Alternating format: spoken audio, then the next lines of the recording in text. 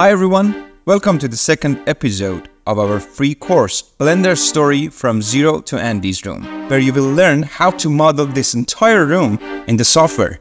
What are you waiting for? Let's get started. In this episode, we'll get to know the transform tools in Blender. There are three main transform tools in Blender: Move, Rotate, and Scale. Each has its own transformation gizmo that allows you to move, rotate, or scale objects along the X, Y, and Z axis. Remember, the navigation methods we briefly covered in the last episode and the transform tools we'll learn today are some of the most frequently used features in Blender. Working in 3D software without these tools is nearly impossible, at least until today. So make sure to practice them well so they become second nature because you'll use them all the time. In Blender, as in other software, there are often multiple ways to do the same thing. But in this course, I won't show all the methods. For beginners, seeing all the available methods can be confusing. So I will introduce tools and methods as needed, so you can learn them practically and effectively. Don't accept a tool-centric approach in this course. Learning all the tool features comes later when your mind is more ready to accept the details. For now, we'll proceed and solve any issues as they come up. Alright, let's get familiar with the three ways to transform items in Blender so that in the next episode, we can easily create our first 3D model. I suggest pausing the video after each method to practice. Remember, there is no better or worse method here, just the one you are most comfortable with. To transform, you need to get familiar with two new regions in the user interface. The first region is the toolbar, located here. You can see the Move, Rotate, and Scale tool included in the toolbar. Another region is this part of the software called Properties. For Transform, we deal with the Object Properties tab and the Transform panel, which is selected by default when you open the software. Here you can see three options: Location, Rotation, and Scale, each with three axes that can be used to transform the object. Remember, these three items are linked to the three tools in the toolbar. This means when we use these tools in the toolbar, the values in these fields change accordingly. For a bit of fun, let's first select this cube and delete it by pressing the Delete key. Now press Shift plus A to open the Add menu, and don't worry about this menu for now. To quickly introduce it, you can add various objects that Blender offers to your scene using this menu. You'll get to know it better later. Just follow along. Move your mouse over the mesh option and click on monkey. Now things are getting interesting. Okay, let's look at the first method of using the transform tools through the toolbar. The hotkey for the toolbar is T, which toggles it between hide and unhide. You can also close it by dragging the edge to the left and reopen it by clicking on this small arrow. Okay, let's start with the Move tool. By default, the Select Box tool is active, which allows you to select items in the scene. You can select items with the left click or drag to select multiple objects. But once you click on the Move tool, you can select and move items. The Move, Rotate, and Scale tools are also selection tools. You could call them Select and Move, Select and Rotate, and Select and Scale. But for simplicity, we just call them by their main function.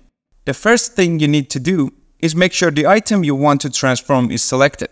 So I come here and select the monkey object, and now when I click on the Move tool, you can see the transform gizmo on the object. If I click anywhere in the empty part of the scene, you'll notice that even though the Move tool is active, the transform gizmo doesn't appear because the object isn't selected. So I select my object and you'll see it highlighted in orange, indicating that it's selected. And now by holding down the left click on any axis and dragging the mouse, you can move the object along that axis. In the Transform Properties section, you can also see that as you move the object, the value for that axis changes, showing how much the object has been moved along that axis. It's that simple.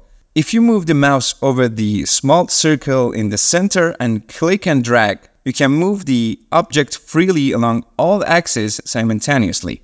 Although this method is less common, as we usually want to move objects along a specific axis. Using the other two tools is just as simple. This time, I'm selecting the Rotate tool. As you can see, the rotation gizmo appears with its specific controls. You can easily rotate your object around a chosen axis by clicking and dragging on that axis. If you move your mouse away from any axis, a faint circle will appear in the center, allowing you to freely rotate the object around all axes simultaneously. As I mentioned with the Move tool, this type of rotation is not very common and is rarely used. The last tool is Scale. The Scale gizmo has its own specific controls. Like the other tools, you can click and drag on the desired axis to adjust the object's scale along that axis. However, with the Scale, the central circle is actually very useful, unlike with Move and Rotate. It allows you to scale your object uniformly so its shape stays consistent. Therefore, in scaling, all the axes are important.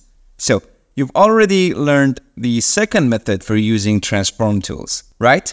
That is, using object properties. You can easily perform transformations on the selected object by typing the desired number into any of these fields. Note that the default unit for move is meters, indicated by this small m next to the field. For example, when you type 2 into the z-axis field and press enter, it moves the object 2 meters up. It's worth noting that you can change the unit in Blender, but we'll cover that later. You can also click and drag on any of these fields to change the values. If you want to adjust all fields simultaneously, you can click and hold the mouse on one of the fields, drag downward to make all fields editable at once, and then type in your desired number.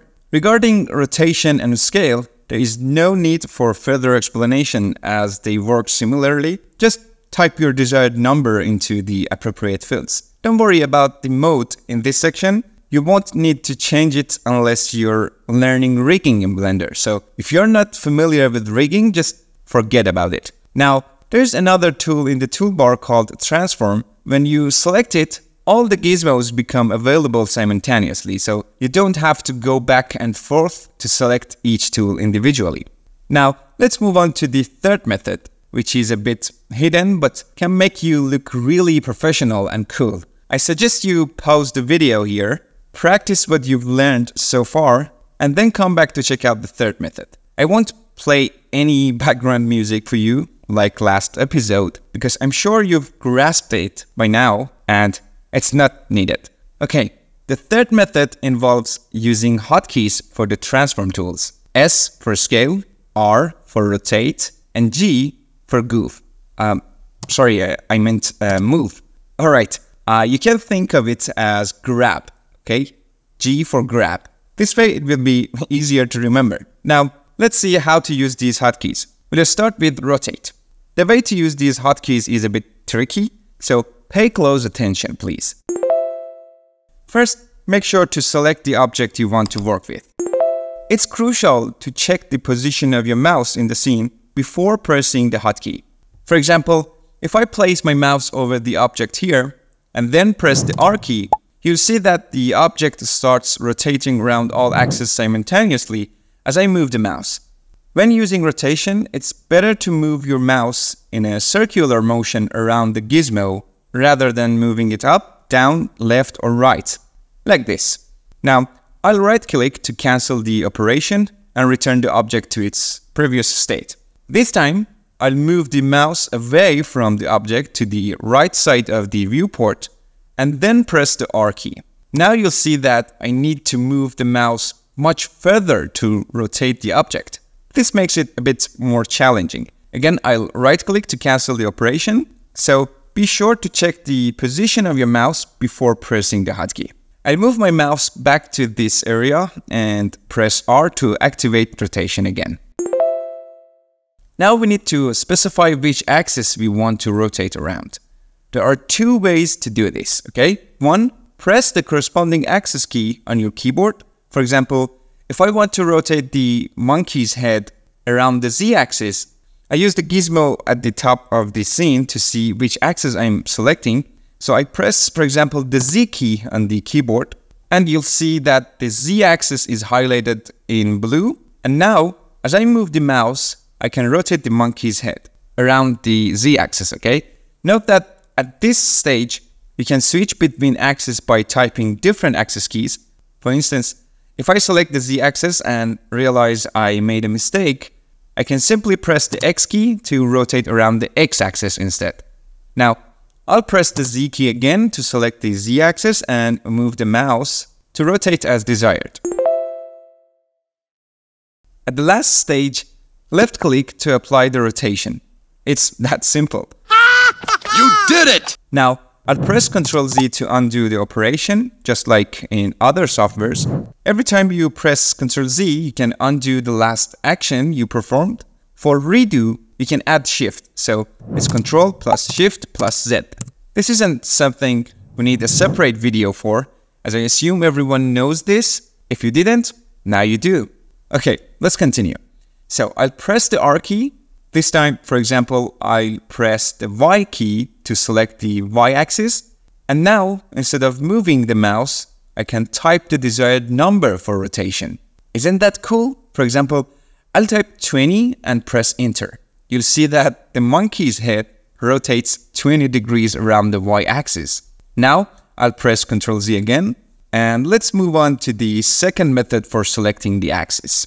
There is another way to select the axis. Press R, hold down the middle mouse button, and move the mouse towards the desired axis.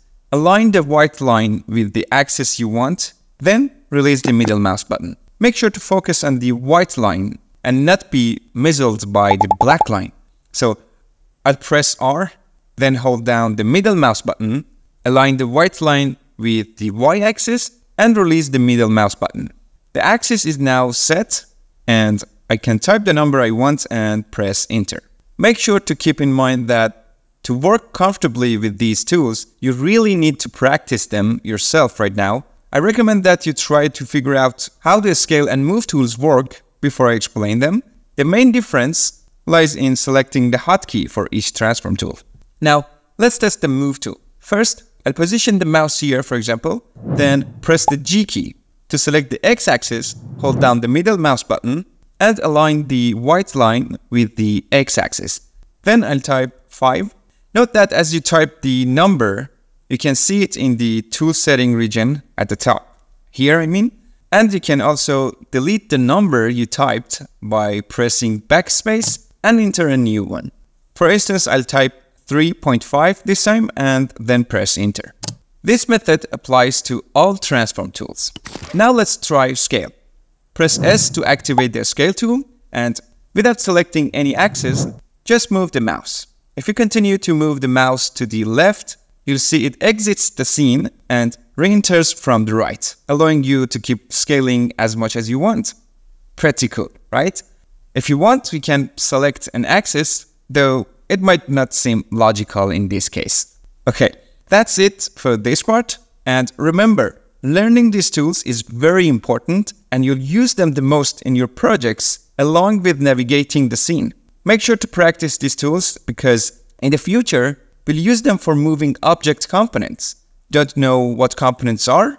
No problem, we'll cover that in later sections. In the next part, we'll dive into exciting part and do our first 3D modeling so we can ease the stress of Pixar and Disney. Until next time, goodbye.